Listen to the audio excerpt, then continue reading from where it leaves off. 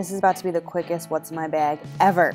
But this is my Gucci Soho Leather Disco bag. I'll put the link down below for you. I love it. It's like a pebbled leather. It has that tassel on the side, which is super cute. It does not come off. That's attached. That's the zipper pull. So far, I haven't had any issues with it. This is relatively new to me, but as you can see, there's nothing on the back. The GG is on the front, the interlocking GG. There are 3 notches where you can adjust the strap, but I use it crossbody and I love it so much. So this is everything I pack in it.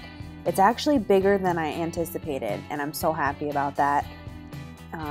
This is what I have. So my sunglasses are DKNY, and I've had them forever. I need new sunglasses soon, very, very soon. I'm looking at the Quay by Shay, which so is everybody else. Then, what am I pulling out next? Okay, these are my keys. There's a few keys on there, some Justin Timberlake keychains and things. My key fob is from Marc by Marc Jacobs, I believe. I got it in Provincetown. I love the color. It's easy to find in my purse. Then in one of the pockets, I have my cell phone, which is an iPhone 5. So there's 2 interior pockets. They're not zip pockets. They are just slip pockets. So one I keep my phone in. The other one on the other side is for my mirror. Honestly, you could fit lip gloss, cell phone. I think an iPhone 6 Plus would fit in here too, but that is what I keep in those 2 pockets.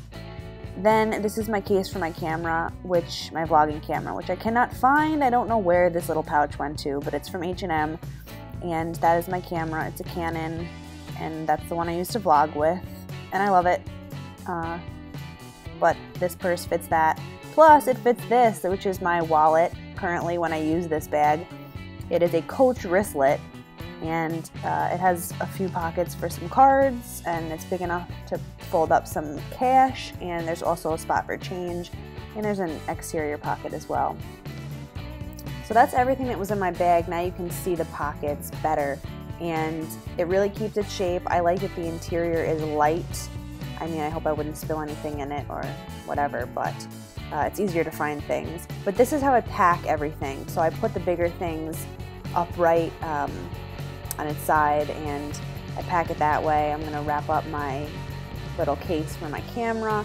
So those 2 go side by side, just so it's easier to take out. My mirror's going back in, my phone's gonna go back in. I love that slip pocket, it's so convenient.